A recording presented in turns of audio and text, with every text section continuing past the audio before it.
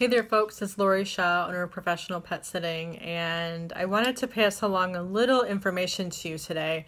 While I was out and about today, I stopped by the pet store to pick up some items for work. And while I was waiting in line, I happened to notice that there was this free treat or free sample kiosk near the register. So while I was waiting, I began rummaging through to see what they had in there. And I found a new interesting product, but I wanted to preface this by saying that most pet stores have something like this in their store. A lot of times they'll be near the register. I've also seen them near the products that they're trying to sell, and that's what they're there for. Their product reps come in from the pet food companies, and this is a way for people to try their product before they actually buy the big containers of them, or larger containers, full-size containers.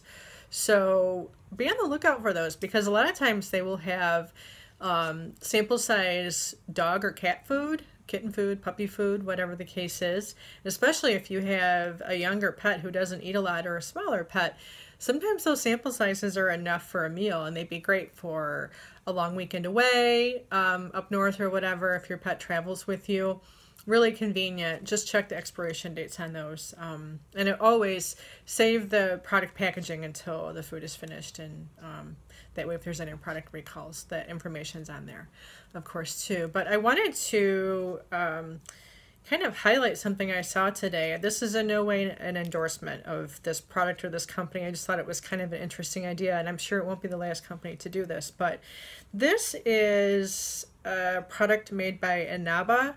It's a Japanese pet food company I've not heard of before, and this is called Chow Churro Cat Treat Paste. So the first thing that popped into my mind was that this would be super to use if you were doing positive reinforcement training with your cat. So when you think of you're doing a training with them and you offer a cue and a marker and then you treat immediately, your timing is always really important.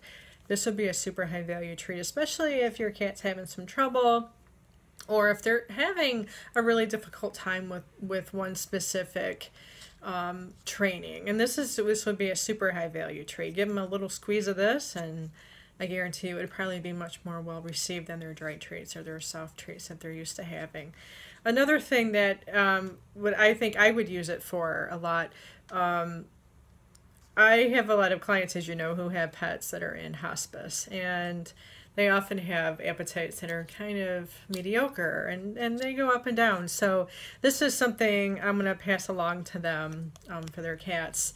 I picked up a couple of different flavors of each, and I'm going to pass those along so that they can talk to their vet to see if they're appropriate for them. More than likely they are.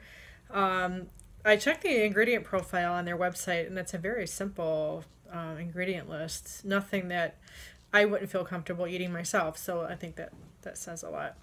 I haven't opened it yet, so I'm not sure how it smells or how it tastes, but my guess is that it would be pretty appetizing for a cat. So if you have any questions about your cat's appetite, no matter what condition that they're in or age, it's always a good idea to talk to your vet first before kind of consulting Dr. Google, or even somebody like me. It's always a good idea to talk to your vet first to see if there's anything going on, to rule out any health problems.